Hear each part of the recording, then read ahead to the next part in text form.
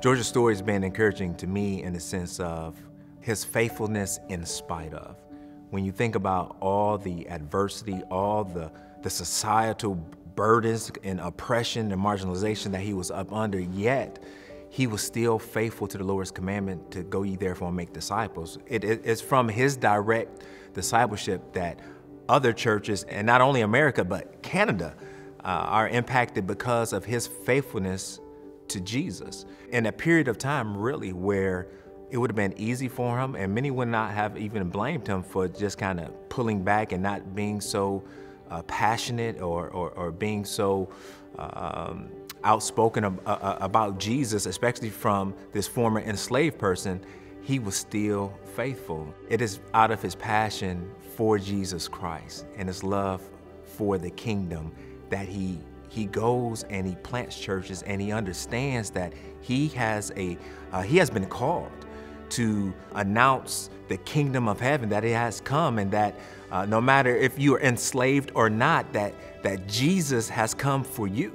And then he goes to Jamaica and even plants churches amongst the enslaved population there. It's his faithfulness in spite of, his passion because of, to the uttermost parts of the world, in the sense of he is specifically raised up for such a time to preach the gospel to the marginalized and the oppressed, the ones that the majority of America really weren't thinking about. The gospel frees a person. You can be in slavery, but you can come to know the Lord, because the gospel is a message of freedom. I grew up as a black Southern Baptist in the North. That's my story. And in the midst of all of this, my entire life, I had never heard about him. Wow. This was there all the time, and just no one was telling the story. The very embodiment of the least of these. One who wouldn't have had a major voice. As a matter of fact, one who would have suffered the abuse of the society, being enslaved, the one who didn't have any particular power, any particular stage, or he had no glory unto himself, but yet God just used his faithfulness to do an awesome work.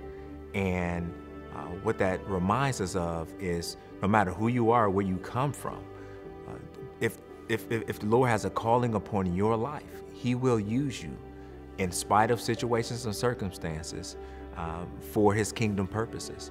So the story is just really beautiful of the potential and the possibilities when it comes to kingdom work. Because this world looks, as the Bible talks about, on the outside of an individual to see whether their word should be accepted or whether they should be put up front. But the Lord is looking at a person's heart. So we really see the heart of George in his desire to make disciples and to be faithful to King Jesus. George Liele has been a personal inspiration to me because he puts missions on the radar. And I have someone who has paid the price. You know what I'm saying? Somebody who has taken his 5 stones and sling and fought giants. Giants of slavery, giants of political corruptness, giants of injustice, injustice against him and his family. He did that, and he used George Liele as an example of that. He ran the race. He stuck in there when the going got tough. And yet, somebody said, when the going gets tough, the tough get going. Well, that was George Liele. And that's an encouragement to me. You know, I have examples, as Paul said, looking unto him. And he would talk about Noah and Abraham and Rahab and Joshua, and the list goes on, you know. So I have that biblical example, but I also have an example of someone who looks like me,